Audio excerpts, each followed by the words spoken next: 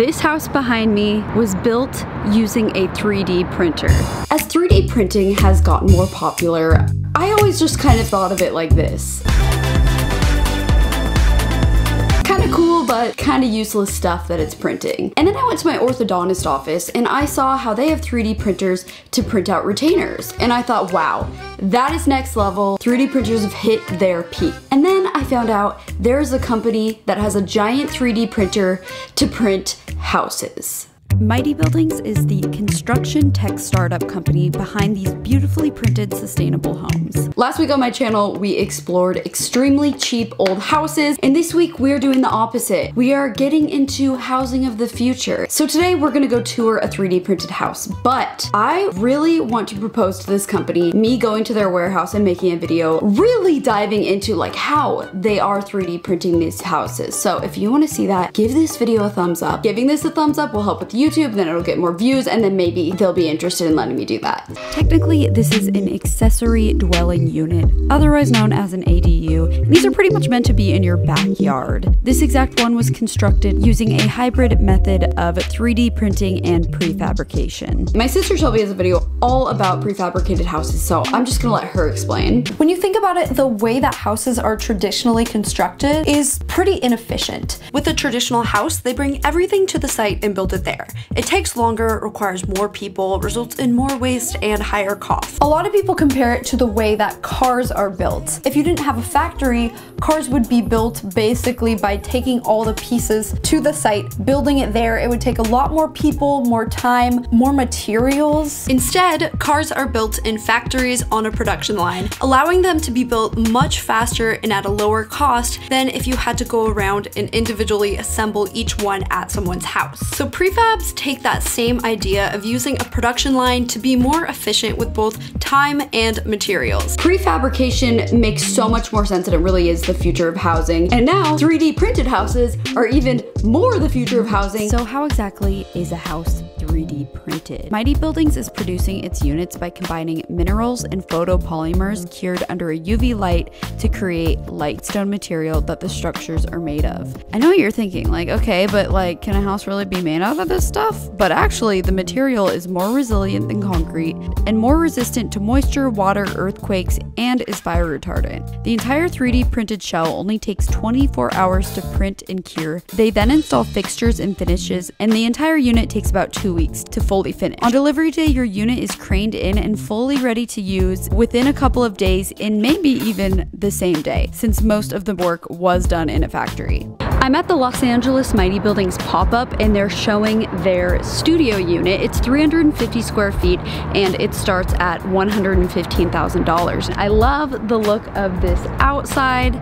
Let's go check out the inside.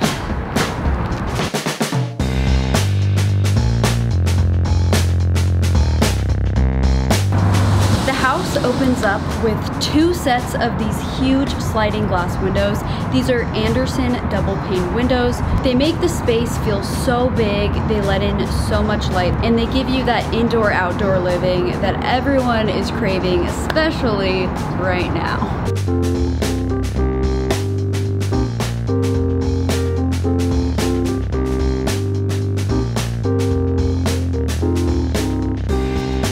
This is really the bulk of the living space. Since it's a studio, they have a Murphy bed in here, and it has a lot of really great storage, your closet space. And as you can see, there's really no walls. It's just like this big, huge wall of glass, and it's incredible. This may be just a backyard unit, but these floor-to-ceiling windows really make you feel like you're in a luxurious sky-high condominium.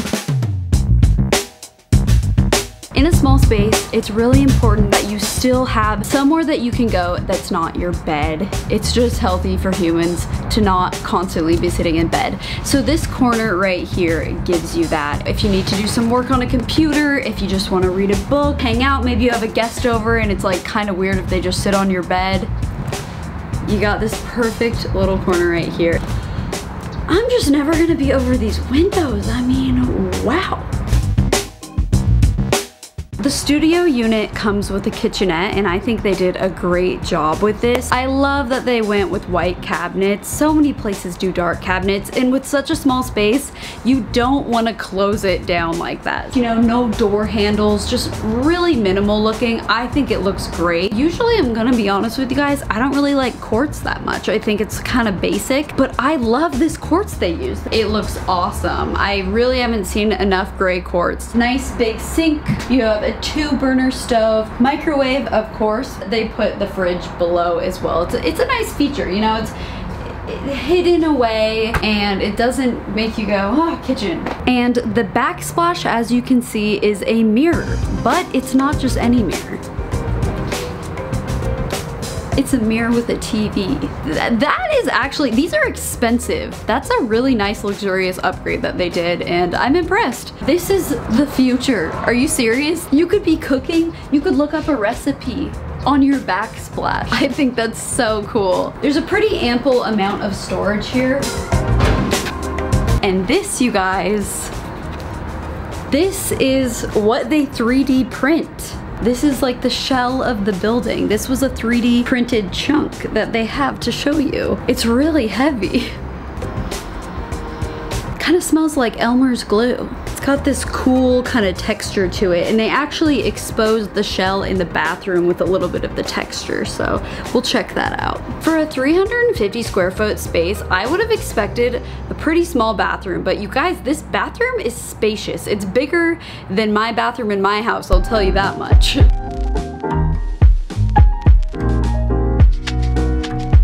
This is a dual washer and dryer, but I believe they also have a stackable washer and dryer that you could do instead. This bathroom doesn't have any windows because of course in a bathroom you want privacy, but I love how they have these LED strip lightings up here and here that kind of give you this illusion of a skylight. Like, I actually had to check to make sure it wasn't a skylight. So it's really nice. It's like you're in here and you feel like it's daytime. So it elevates my mood. And this is a huge bathroom. Over here, you've got a bunch of storage. You can open this up and it's just this really, really deep storage. And then this one you open from the bottom and it has more shelving storage. So that's really nice because then you can utilize the top of here.